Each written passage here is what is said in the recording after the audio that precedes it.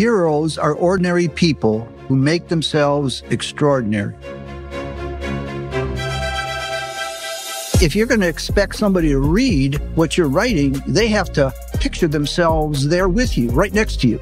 So that's an art form, how to describe where you are, not only in what you're seeing with your eyes and what you're hearing with your ears, but what you're feeling in your gut.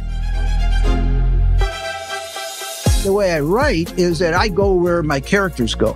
I don't have a predetermined plot or a predetermined ending when I write. Some authors do. They have outlines and they know where they're going to go from A to Z. And for me, it's about the adventure. It's about the journey.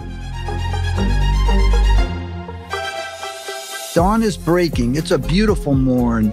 The sky, a bright azure, the air crisp, allowing nature's dew to rejuvenate the thirsty foliage and elicit the therapeutic jasmine aroma.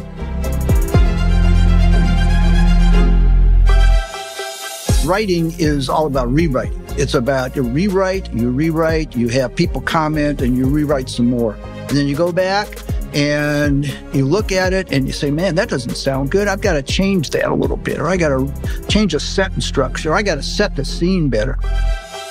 So you got to drop these hints. You got to change the scene around, and you got to make the reader think, well, what's going to happen next?